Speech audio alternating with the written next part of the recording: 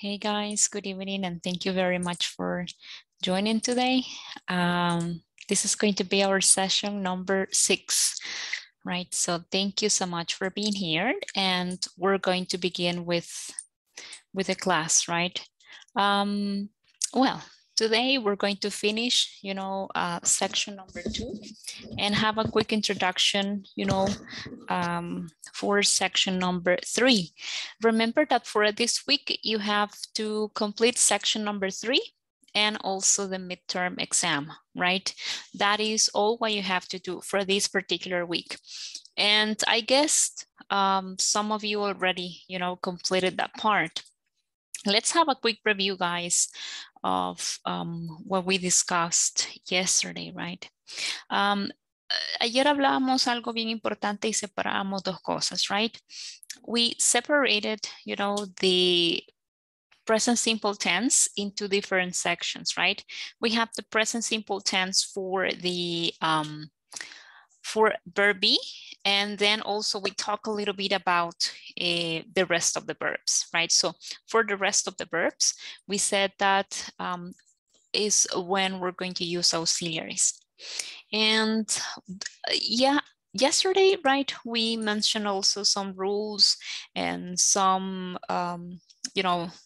endings, right, in different verbs, right, that will help you determine what is going to be the type of rule that you're going to apply.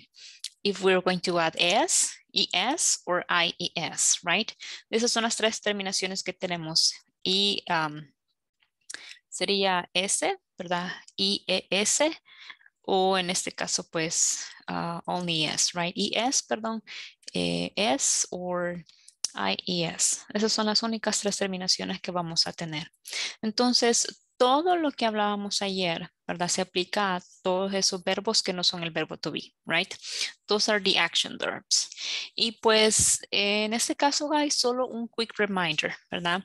What are action verbs? ¿Qué son los action verbs? Bueno, an action verb explains what the subject of a sentence is doing or has done.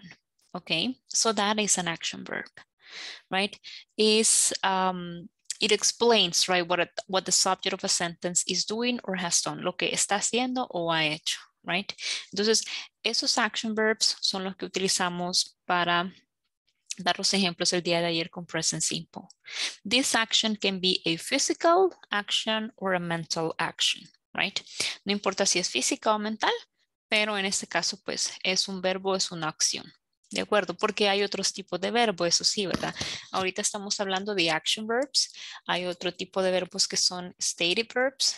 A esos verbos es donde pertenece el verbo to be, no aquí en action verbs, ¿verdad? Entonces, para action verbs son todas las acciones que, ¿verdad? Explican lo que el sujeto de la oración hace. Bueno, ¿y qué más hablábamos? Bueno, we talked a little bit about the use of present simple, ¿verdad? Y pues quizás lo más general que hablamos, ¿verdad? Es lo que vemos en pantalla. The simple present tense is used to describe habits, right? Routines, daily activities. Unchanging situations, ¿verdad? Cosas que no cambian. Unchanging situations. General truth, que yo lo mencioné con la palabra facts, que son hechos, ¿verdad? And fixed arrangements, right? Pues no sé si ustedes recuerdan que yo había incluido la palabra schedules, ¿verdad? Como horarios e información en general. Para eso usamos present simple, ¿verdad? Then also we mentioned some rules. Mencionábamos dos grupos el día de ayer y de la semana pasada, y pues en el grupo de present simple tense con la tercera persona, ¿verdad? Teníamos a he, she, it, and singular subject or singular nouns, right? So all what we have to do with these particular verbs is just to pay attention to the spelling. Ponemos atención a cómo se deletrean y ahí es donde decidimos si hay que agregar es, es or ies. Por ejemplo, he eats an ice cream. He eats an ice cream. Or she washes the dishes. She washes the dishes. Or the bird flies in the sky. The bird flies in the sky, right? So as you can see there, we have 3 different scenarios, right? Tenemos 3 escenarios diferentes, ¿verdad? El verbo eat, right, termina en una consonante. Entonces, por lo tanto, no necesito cambiarlo porque es una consonante que no está ni siquiera en las 2 reglas que yo debo de ponerle atención. Por el contrario, the verb wash es uno de los que está en la lista de esas 2 reglas a las que yo debo ponerle atención, que es SH. Ok, entonces ayer decíamos que todos los verbos que terminan en SH, SS, CH, X, O, etc. A todos esos les vamos a agregar ES, right?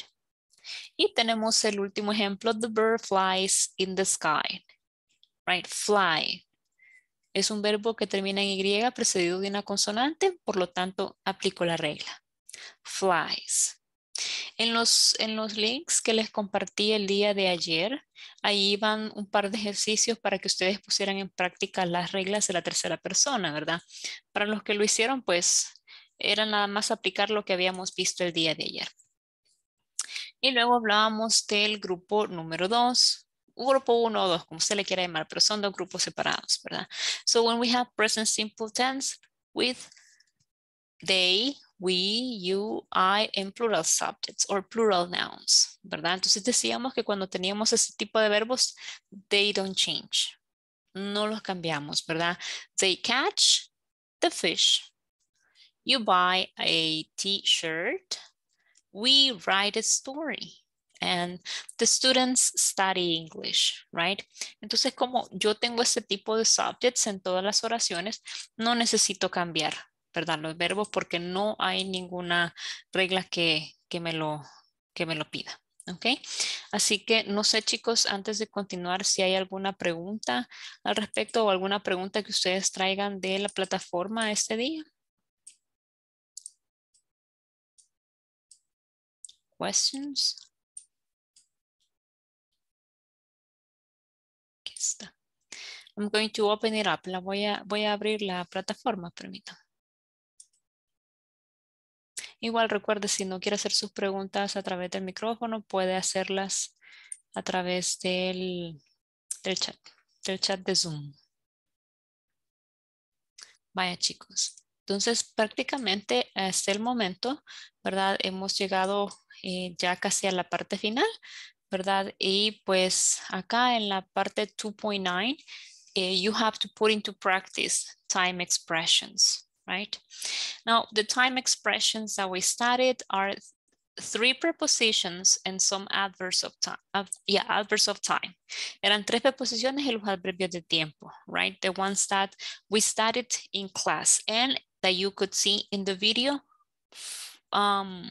that is on the platform, that is available on the platform. Entonces, this is 2.9, and then in 2.10, the objective is in this class, participants will develop listening skills for specific information about daily schedules, right? So here you have, guys, an exercise. And it says, listen to Rodney, Tina, and Ellen talk about their daily schedules, complete information for each person. Now, as you can see, right, the reason why we're using present simple with this exercise is because we're talking about general information, because we're talking about daily habits, and because we're talking about schedules, right? And those, you know, come to the list of the different uses that we had for present simple. So with that, you know, we end what we were studying for section 1 and 2, right? About present simple. Well, and we started with an introduction, right, to verb be. So it says in this lesson, participants will listen to a conversation about demonstrative while shopping. Okay, so let's go ahead and begin, you know, with this information, right?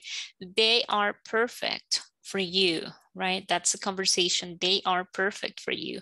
But actually, I don't want to play the whole thing, right? Just let me see if I can't. Okay, I just want to highlight a conversation here. There we go. Ahí la tenemos, okay? So here we have a conversation and look the topic like the one that we saw before, right? We are going to use that particular, grammar section while shopping, right? Conversation, they're perfect for you. So the conversation is between Steve and Maria, right?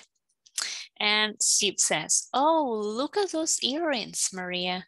They're perfect for you. These red ones? I'm not sure. No, the yellow ones. Oh, this. Yellow isn't really a good color for me. Well, that neckline isn't bad. Which one? That blue one right there. How much is it? It's $42. That's expensive. Hey, let me get it for you. It's your birthday present. Happy birthday. Wow, how nice, right? Nice that you can go ahead and get a present, something that you like, and you didn't even have to, go for it yourself. Now, I'm going to open here the section so you can see the topic. I mean, the objective. Just give me one moment. Dígame, Francis. Allí dice una parte which one. Correct. Lo que a mí no me quedó quizás muy claro fue de que si one en este caso es un auxiliar. Auxiliar. Ajá, ya le entendí. Porque, ya me entendió. Ajá, porque usted dice es una pregunta. Ajá, y yo la buscaba para traducirla y me decía cuál, solamente cuál. Exacto, ese es el significado de todo. Sí, guys, en este caso, which one, ¿verdad? No es exactamente una pregunta tal cual nosotros las hemos visto, ¿verdad? Which es el que nosotros utilizamos para cuando estamos dando una opción, perdón, dos opciones, ¿verdad? En este caso, al agregar which one, cuál, ¿verdad? Siempre continúa siendo parte de él, ¿verdad? No es un auxiliar en sí, ¿verdad? Sino que son, estoy dando dos opciones, ¿verdad? ¿Cuáles son las dos opciones? I think it was,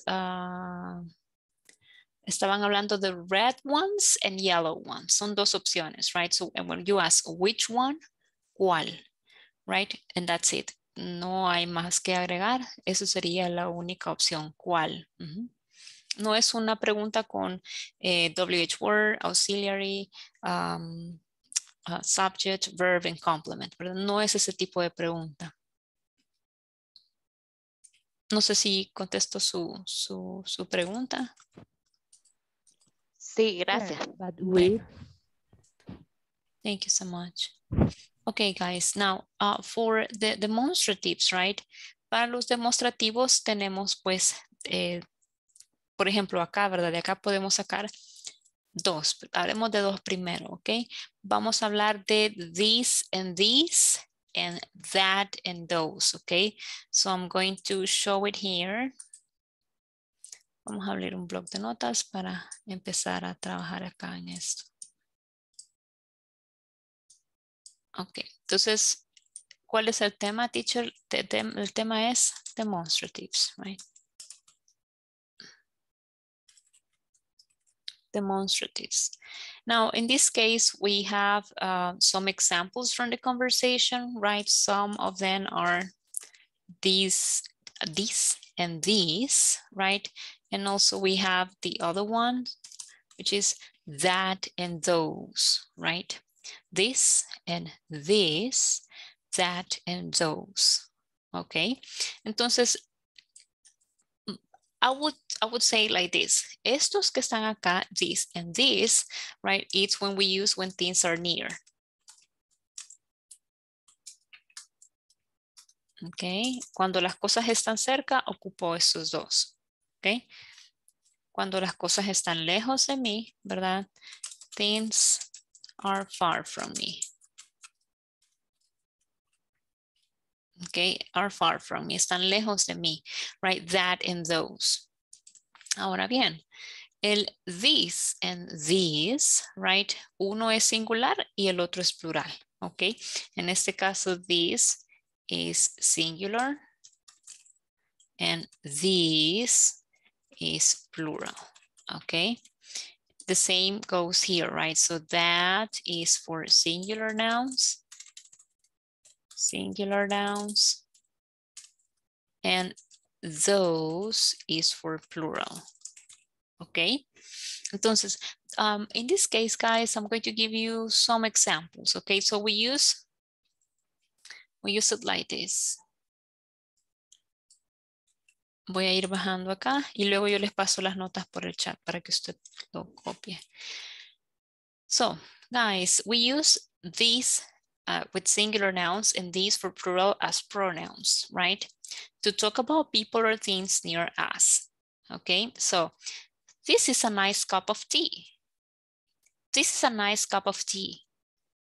Whose shoes are these? Whose shoes are these? Este whose es a quién o de quién, ¿ok? De quién. Now, ¿para qué más utilizamos this, teacher? Lo utilizamos para presentar otras personas. Por ejemplo, this is Janet. She's my sister. Or this is Kevin. He's my brother, right? Or this is Pablo. He's my father. Cuando es singular. Cuando son varias personas a las que yo voy a presentar, o más de una, these are my friends, John and Michael. Or these are my parents, Maria and Jose, right? And then you have also things that are far from me, right? Que les voy a dar unos ejemplos también acá.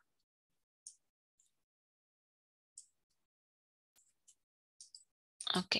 Entonces, cuando yo tengo la siguiente, ¿verdad? That and those son para cosas que están lejos, ¿verdad? We use that for singular nouns and those for plural nouns as pronouns to talk about things that are not near us. No están cerca de nosotros, ¿ok? So, what's that? ¿Qué es eso, right? No está cerca de mí, yo lo veo a lo lejos. What's that? Or those are very expensive shoes, ¿verdad? Desde cuando uno anda window shopping. Window shopping en inglés es vitrinear. Window shopping es vitrinear, diríamos acá, ¿ok? Cuando usted anda ahí window shopping y usted se queda viendo los zapatos, ¿verdad? Y usted dice de lejos, those are very expensive shoes, right? Or you can say, this is our house and that's Rebecca's house over there. Aquella que está allá, that's Rebecca's house over there, right? So that's the way we are going to use demonstratives, right? Vaya, pero that, chicos, también tiene otro significado, ¿verdad? Que en este caso, en el idioma español sería que. I want you to help me, right? With that because. Con eso porque. Eso, ¿verdad? Cuando yo lo tengo lejos. Pero también that en español significa que. Que. En otro tipo de contexto. Ya en otro tipo de contexto, pero generalmente siempre es eso, ¿verdad? Otro uso que le puedo dar, le voy a dar unos ejemplos acá. Es, shall we go to the cinema? Shall es lo mismo que will, pero es inglés así como bien pasado de moda, digámoslo así, ¿verdad? Aquí es lo mismo que yo diga, will we go to the cinema? O shall we go? Shall solo se utiliza con I y con we, ¿verdad? Pero ese solamente es un ejemplo, right? Shall we go to the cinema? Yes, that's a good idea. Esa es una buena idea. Or I've got a new job. That's great, right? Está súper genial, right? And I'm very tired. Why is that, right? ¿Por qué? ¿Por qué es así, right? So in that case, we have, that in a different context. Y le voy a pasar esta información a través del chat y dice ahí su compañera Lorena que le gustaría practicar la conversación. Así que no sé si podemos tener some volunteers, ¿verdad? Para que practiquen la conversación ustedes.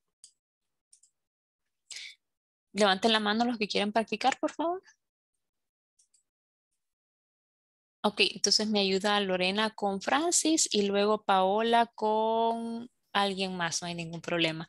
Entonces Lorena, si quiere, comienza usted con Steve y sigue, solo que no bajen la mano porque si bajan la mano ya no sé quién es el que seguía. Entonces Francis me ayuda con María. María y luego era Paola y ya luego pasamos a Paola con Laura. Ok, bye. Comencemos, por favor.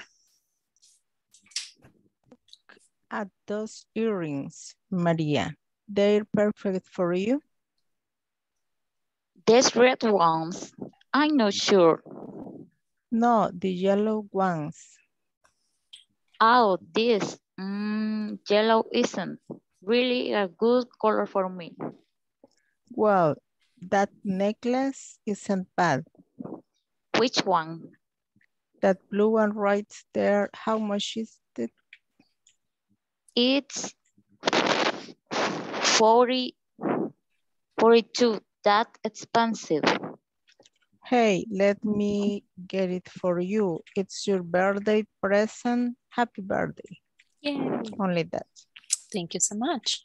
Let me see. Then we have Paola and Laura, right? So Paola, please help me with Steve. And Laura, please help me with Maria. Okay. Oh, look at those earrings, Maria. They're perfect for you. These red ones, I'm not sure. No, the yellow ones. Oh, this? Yellow isn't really a good color for me. Well, that necklace isn't bad. Which one? That blue on right there. How much is it? It's 42. That's expensive. Hey, let me get it for you. It's your birthday present. Happy birthday. Thank you so much, girls. Okay, yeah, and actually I think we're fine, right? Yeah, I don't see, well, so far I couldn't hear anything that I need to correct. So thank you very much. Aparte de ellas, chicos, ¿alguien más que desee practicar la conversación? Erika, gracias. Erika, ¿y quién más? Erika en Esmeralda. Vaya, Erika comienza entonces con Steve y Esmeralda, por favor, siga con María. Okay. Erika, ready. Erika, no se escucha. Oh, look at those earrings, Maria.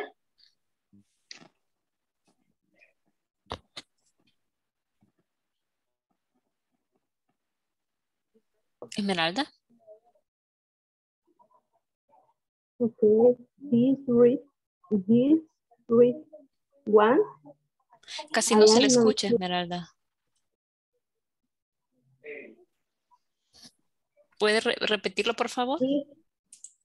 Okay, these red ones. I am not sure. Yellow ones. Oh, this yellow it is a really good color for me. That necklace isn't bad.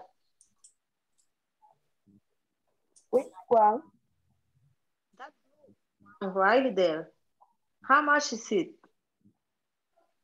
It is $42. That's expensive.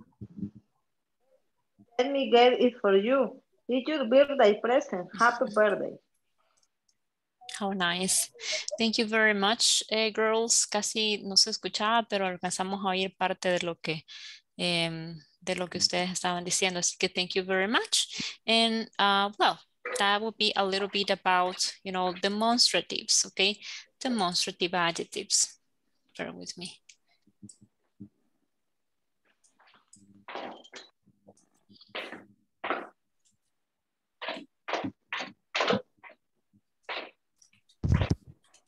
What does it mean, sol?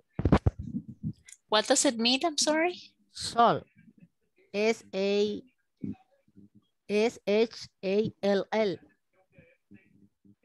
Sol. Oh, I'm sorry. ¿En qué parte de la conversación está? Disculpe. Nos acaba de compartir por chat. Es H. Ah, shall. Y A-L-L. les había explicado que shall es lo mismo que will, ¿verdad? Es lo mismo que will, solo que les estaba explicando que ya no se utiliza casi, ¿verdad? O se utiliza solo con we y con I nada más, ¿verdad? Shall. Pero es lo mismo que Ya. will. Ujú. Es que solo casi escuchar que lo usábamos con we y I, Ah, pero no escuché lo anterior. ok, sí, es lo mismo que will. Ujú. Ok. Okay, so well guys, in this case, right, solamente recordar y quizás como enfatizar, ¿verdad? Que cada vez que usamos pues los demostrativos es esa palabra, ¿verdad? Que nos ayuda a identificar o hacer referencia, ya sea a un objeto, a una persona, a una cosa, etcétera, etcétera, right? Y pues generalmente la forma en la que nosotros hemos trabajado, la que ustedes la han trabajado, mejor dicho, en la plataforma, ¿verdad? Es como los utilizamos ya sea en inglés o en español, ¿verdad? Porque pues el uso es bastante similar. Y les voy a compartir ahí en el chat, ¿verdad? La definición así rapidito. Ahí la tienen. Entonces, demonstratives are used to specify the distance of something in space or time in relation to the speaker, right? The demonstratives are these, that, these, and those. And these refer to objects near the speaker. And the other ones, you know, are the ones that are far from us. Lo que está lejos de nosotros o lo que está cerca de nosotros. Todo va a depender de nuestro punto de vista, right? Esos son los demostrativos, right?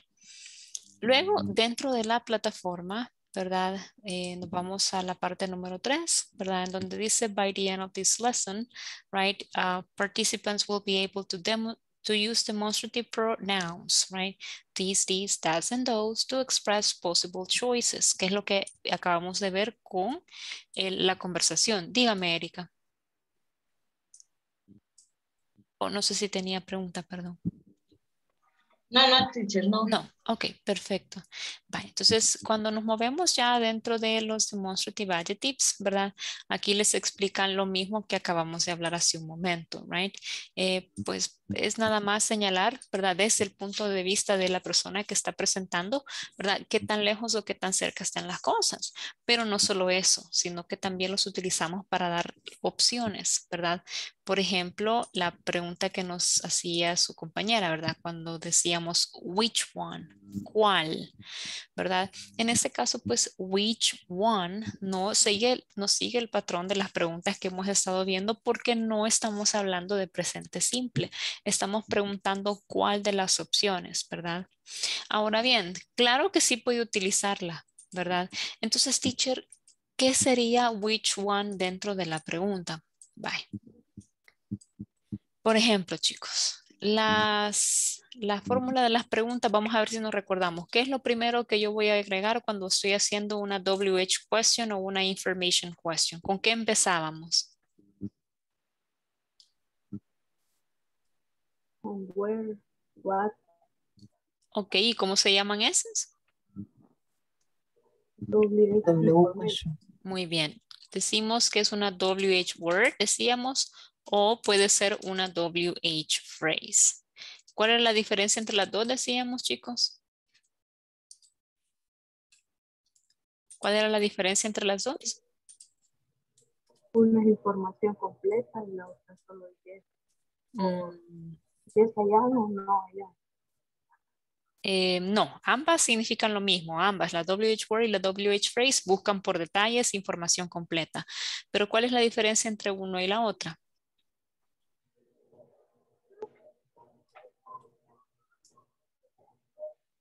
Ok, una WH word solo es eso, una palabra. Por ejemplo, where.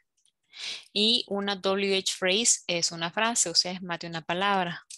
What time. Ok. So, where do you study? Where do you study, right? Entonces acá, en vez de tener una WH phrase, tengo una WH word, porque solo es where. Y cabal, solo terminando o right after, ¿verdad? Después de la palabra where, viene la pregunta, where do you study, right?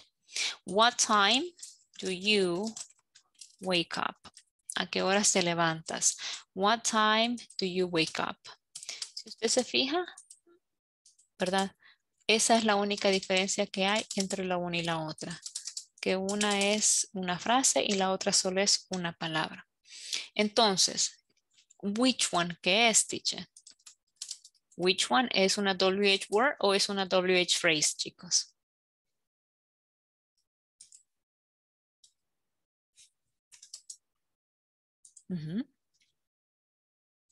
¿Es una WH word o es una WH phrase? WH phrase. Muy bien, it's a WH phrase, right? In this case is which one, right? Pero como ahora ya sé, ¿verdad? Que which one es una WH phrase, puedo hacer la pregunta. Which one do you like? Which one do you like? ¿Cuál te gusta? Right? Entonces, ella solita solo es una frase, right? Preguntando por algo. But then if you want to know something else, which one do you like? Or which one do you prefer? Right? Dígame, Lorena, perdón. I have a question, teacher. Can I omit the word one in the question? Which do you like? Only which do you like?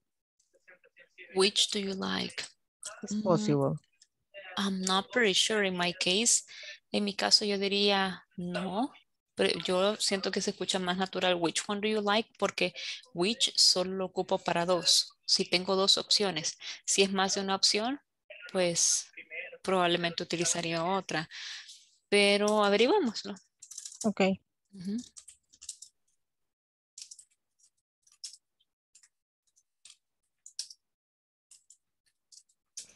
Me too, teacher. I think it's correct. Which do you like? Bear with me.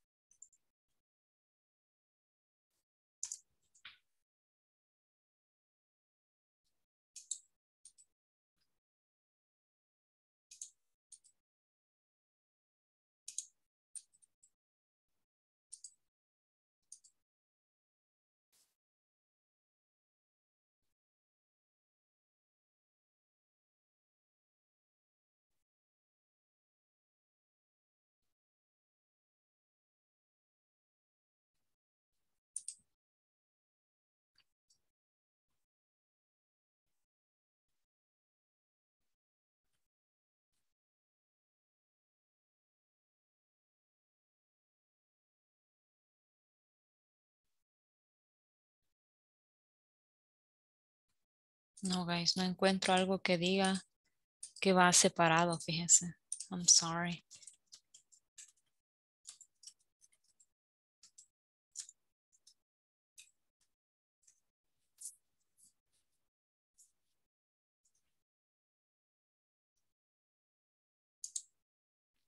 Vale.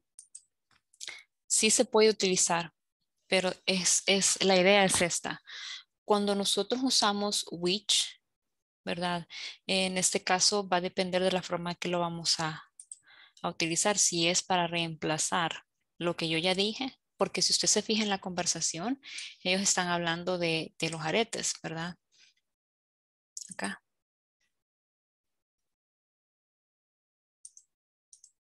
Vale, voy a poner.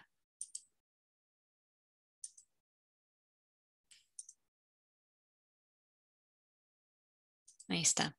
En la conversación dice, look at those earrings, Maria. They're perfect for you. These red ones? I'm not sure. No, the yellow ones. Oh, these. Yellow isn't really a good color for me. Well, that necklace isn't bad. Which one? Cuando viene y pregunta which one, ¿verdad? Lo está haciendo porque quiere evitar repetir earrings, red ones, yellow ones, necklaces. So, entonces ahí está repitiendo, ya dijeron varias cosas, ya hablaron de diferentes tipos de joyería, jewelry, right? Entonces viene María y pregunta, which one? ¿Cuál? De los que acabamos de mencionar, ¿cuál? Si usted quiere utilizarlo sin el one, ahí va a tener que ser más específica, como por ejemplo, well, that necklace isn't bad. En este caso están hablando del collar. ¿Cuántos collares hay? 1, 2, 3, 4. ¿Cuál? Right? Entonces, podemos usar algo así como which necklace? Necklace, right? Do you like? Okay. En vez de preguntar which one, entonces ya no lo sustituye, sino que incluye el nombre, aunque lo acaba de mencionar, ¿verdad? La idea de utilizarlo, si no sé si ustedes recuerdan, el objetivo es aprender a reemplazar, ¿verdad? En este caso los nombres con este tipo de pronombres, ya sea demonstratives, en este caso which es uno de ellos, como lo pueden ver en el ejemplo, ¿verdad? Pero si usted no lo quiere reemplazar, entonces tiene que agregar el nombre, aunque lo haya mencionado anteriormente. Esa es la función, chicos, de los pronombres, ¿verdad? Ellos vienen a evitar que usted esté repitiendo lo mismo varias veces, right? Entonces, si usted no quiere utilizar which one, está bien, pero si no agregar el one, ¿cuál de esos, verdad? Entonces tiene que agregar el noun, específicamente el que estamos hablando. Which necklace do you like? Y aquí incluso puede incluir the red one or the yellow one. Si usted se fija, one, ¿cuál? ¿El rojo o el amarillo? Right? The red one or the yellow one. Ok, refiriéndose a el artículo, right? O si no, lo puede dejar hasta ahí y que ella le diga cuál, ¿verdad? Which necklace do you like? Ok, no sé si contesto su pregunta. Okay, yes, teacher, thanks. Oh, you're welcome. Es igual, teacher, cuando usamos he y Roberto, digamos, o she y Exactly. María, sustituto. Correct. Okay, thanks. You're welcome. Yes, that's correct. Okay, so let's see. Let me go back here. And aquí el objetivo, quiero ver. Aquí está, ok, y dice, by the end of these lessons, participants will be able to use demonstrative pronouns, right, to express possible choices. Es para expresar opciones, ¿verdad? That's why we use them. Ok, entonces nos habíamos quedado acá. Demonstratives, ones, okay? So how much is this necklace, right? This one, right? Entonces, ¿para qué lo voy a decir yo si la persona me dice, how much is this necklace? Y voy a venir yo y le voy a preguntar, this necklace, right? No, porque ella ya dijo la palabra, yo no necesito decirla de nuevo, solo la sustituyo, right? This one, right? That necklace, that one, and which one? ¿Cuál? The blue one. Oh, it's $42, right? How much are these earrings? These or those earrings? Those. Cuando nosotros estamos hablando en plural, ya no decimos which one, sino que decimos which ones. ¿Cuáles? Right? Which ones? Ah, the yellow ones. Oh, they're $18. Right? No, acá eso es lo único que debemos de recordar, ¿verdad? Si estamos hablando en singular o en plural. Si estamos hablando en singular y el objeto está cerca, these. Si el objeto está lejos, that.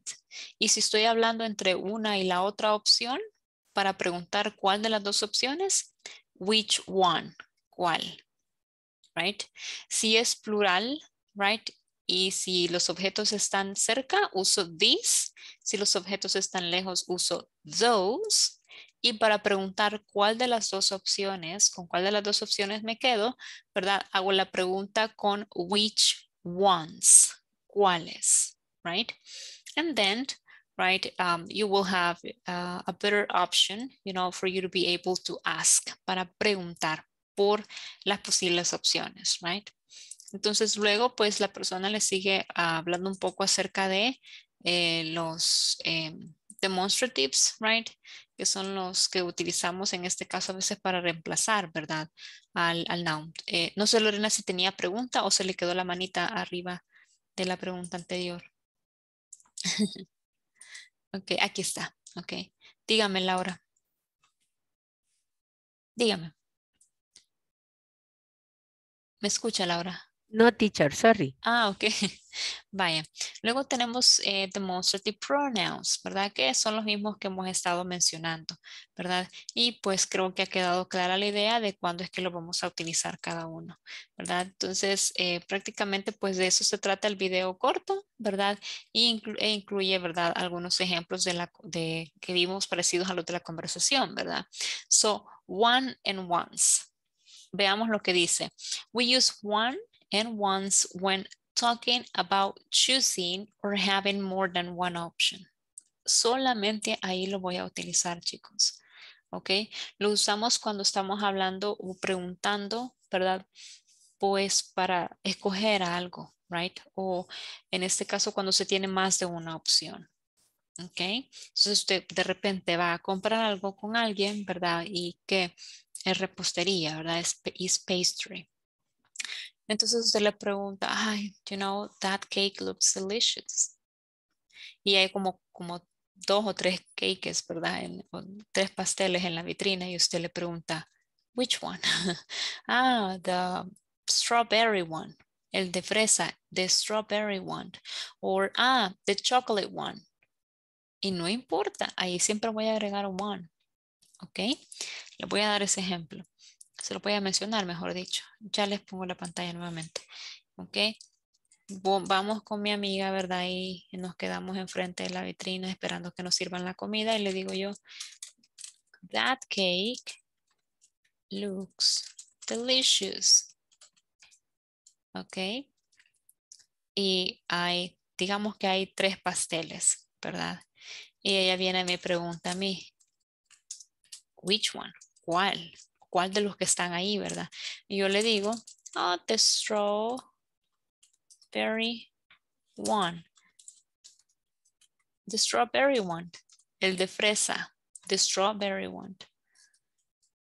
And she can tell me, I think the chocolate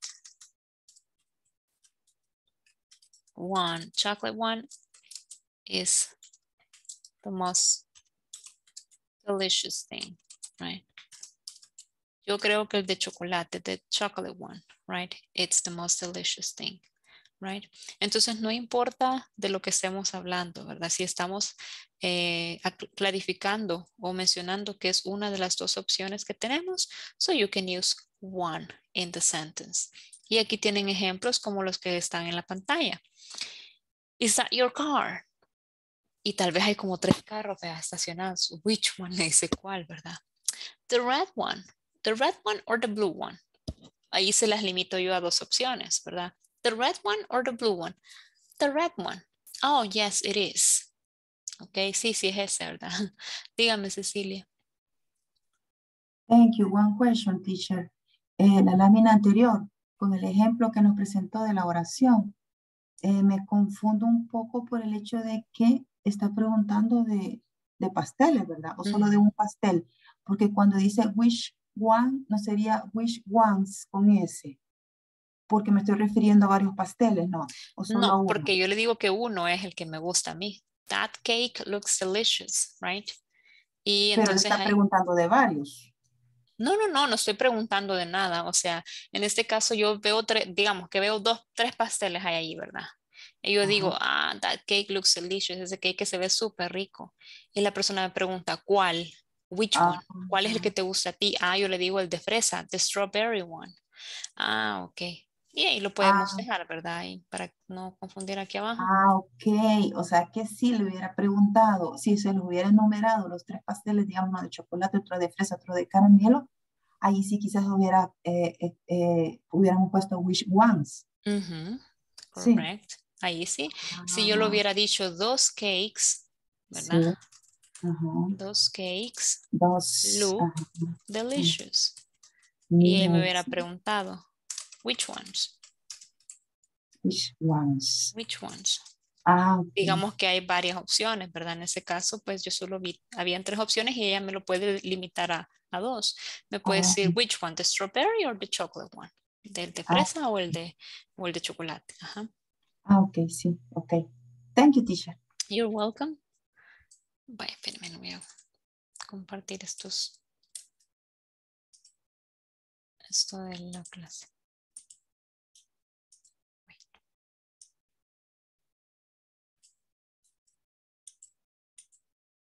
Permítame, es que no deja compartir más de cierta cantidad de caracteres, entonces se lo voy a dividir en 2. 1 and 2. Okay. Ahí está. Ok, entonces, y en este caso, ¿verdad? Si usted se fija, este ejemplo sí limita 2 opciones, ¿verdad? Is that your car? Which one? ¿Cuál? The red one or the blue one? Y ahí mi amiga me pudo haber preguntado, that cake looks delicious. Which one? The strawberry one or the chocolate one, right? El de chocolate o el de fresa, o el de fresa o el de chocolate, right? Y yo le digo, the strawberry one, el de fresa, right? Yeah, sí se ve rico, ¿verdad? Yes, it looks delicious. Entonces, esa es la forma en la que vamos a utilizar one and ones, ¿ok? Luego, se los lleva para el knowledge check, ¿verdad? Y en el knowledge check, right, you are going to use the demonstratives one and ones, right? Este pues la mayoría de ustedes ya lo hizo, ¿verdad? Pero hagámoslo acá nuevamente, ¿ok? So it says, look at the picture below and complete the sentences using demonstratives, one or ones, okay? So let's see, let's take a look at the picture, right? Look, okay. So it says, excuse me, how much are these? Are those or is those jeans, guys? Which one do you think is correct? This or this. This? Okay, how much are these jeans? What about letter B? Which one are? Once. Ones or ones? With S. With S, okay, ones. Which ones? Do you mean this? Right? No, the light blue? Ones or is? One. One, right? No, the light blue one. Oh, they eat we. They. They, okay, they are $59.95, right? Or $59.95.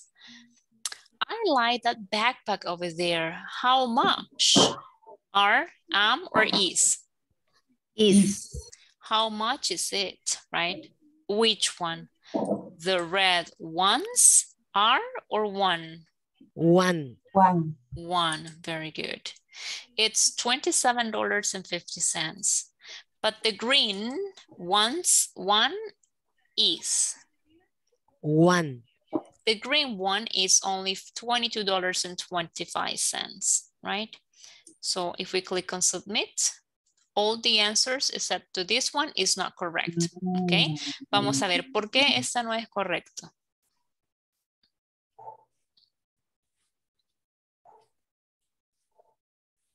Y acá tenemos 2 malas. Vamos a ver por qué están incorrectas.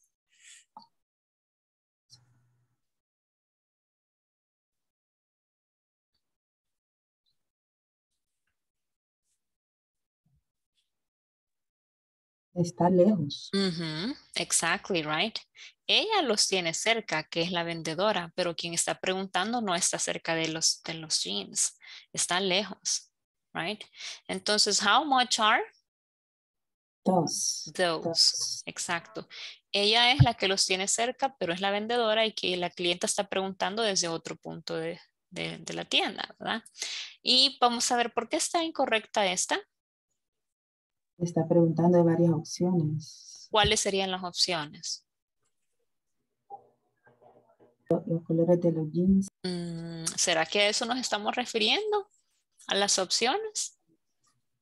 ¿Cuándo es que utilizábamos one y cuándo utilizábamos once? ¿Cuándo utilizamos one? Cuando se habla Hay de más de una opción. ¿Perdón? ¿Cuándo utilizábamos Singular, one? teacher. Ah, muy bien. Singular. Thank you, Lorena. Cuando era singular utilizábamos one y once para Plural. plural. Muy Plural. bien. Ujú. Entonces, en este caso, en inglés, cuando estamos hablando de jeans, es a pair of jeans, es un par de jeans, right? En español decimos pantalones, right? Entonces, la palabra en sí, jeans, es plural. Entonces, cuando ella le dice, no, the light blue ones, los azules, right? En este caso, that's the reason why we got it incorrect, right? Entonces, nuevamente, decíamos, utilizamos one and once para preguntar por la opción o para dar opciones, pero one es para singular y once es para plural. ¿De acuerdo? Dígame, Lorena. I have a question, teacher. Jeans is a word using for plural and singular. Jeans. No, it's plural. No. It's only plural. Mhm. Oh, okay. Singular es sin la S. Ya, pero sí, no la podríamos dejar en singular porque en sí la palabra es plural, es como people, por ejemplo. Si yo digo one jeans, siempre va la S.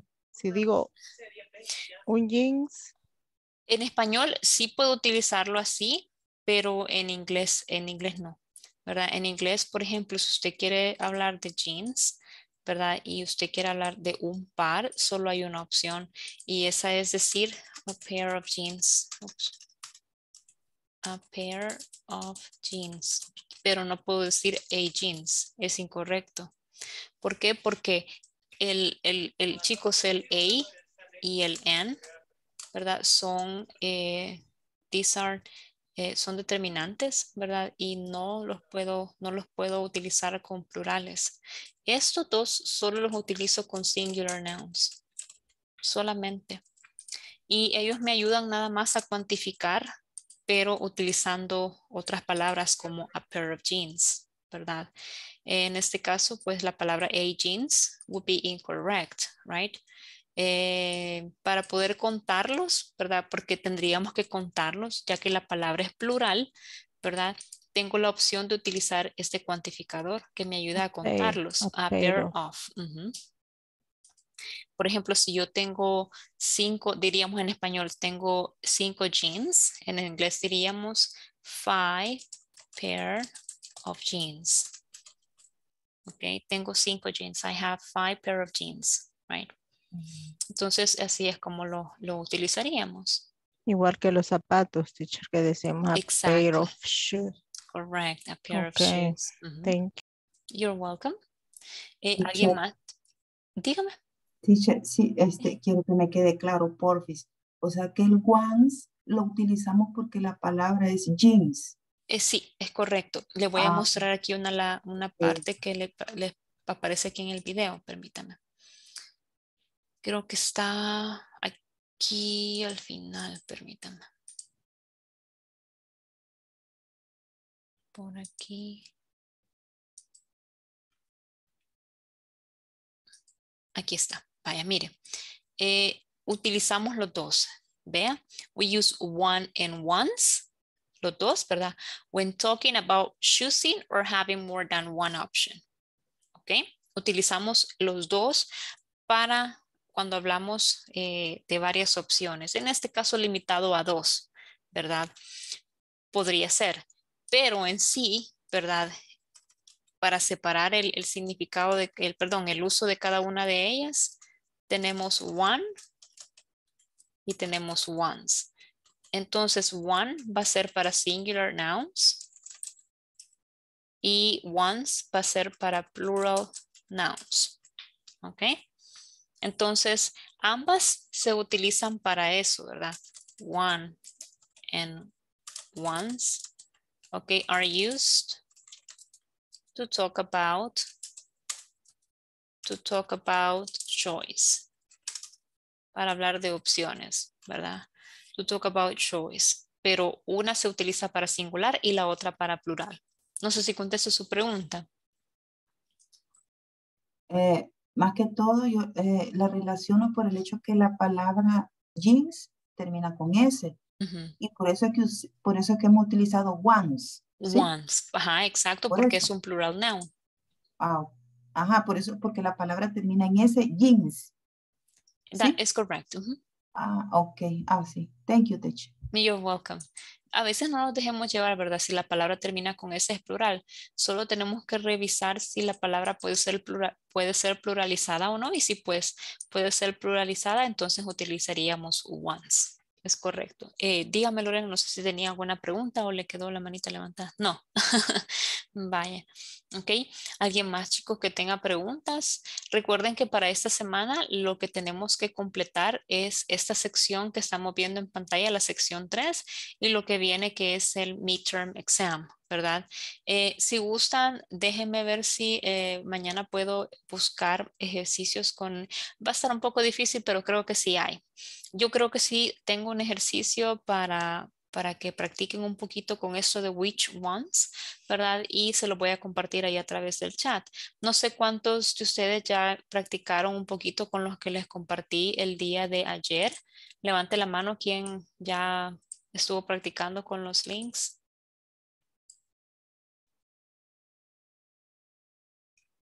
Ok, Ceci dice que ya empezó a practicar, Erika también. Quiero ver, solo déjenme ver hasta de aquí, creo que no les compartí. Ok, ya son varios, ¿verdad? Que han estado revisando los links. Excelente. Creo que quizás la idea, ¿verdad? O lo que yo quiero es que puedan practicar lo que es present simple, ¿verdad? Para que lo tengamos más claro. Y el día de mañana igual, don't worry, we're going to continue talking about this one, ¿verdad? Y ya resolvimos este por acá, ¿verdad? Si alguien tenía alguna duda, pues ya lo resolvimos, pero igual mañana vamos a continuar con eso.